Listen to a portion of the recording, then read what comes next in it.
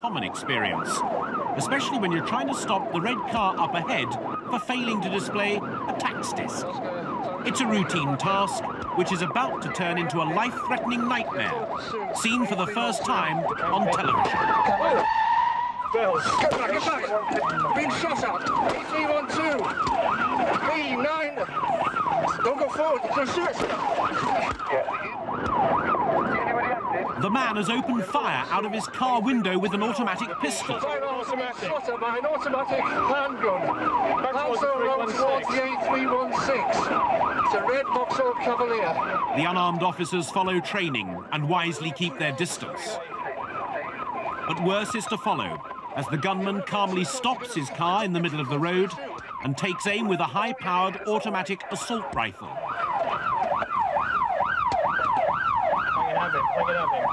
Don't get too close. He's reloading now. Machine gun.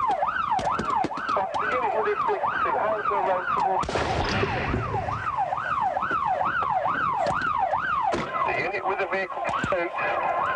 Oscar, this shooting at us with an AK-47 where Winslow Way, Junction, Hounslow Road, back towards the 316. Winslow Road, Hounslow, towards the A316, all units wait. Oscar, he shot all our tyres out, he's got a machine gun, back towards the 316. Oscar Tango 2-3. We've had all our tyres shot out by this with a machine gun. He's just gone under the 316. Their patrol car disabled, the two officers abandoned the pursuit, perhaps with some relief. AK-47 as well. We got all the front of the Ranger have been shot at. He's wearing a baseball cap, brown jacket and sunglasses. This calm description enabled Scotland Yard's armed unit to arrest the gunman at his home, where they found an arsenal of weapons, including machine guns, pistols and grenades.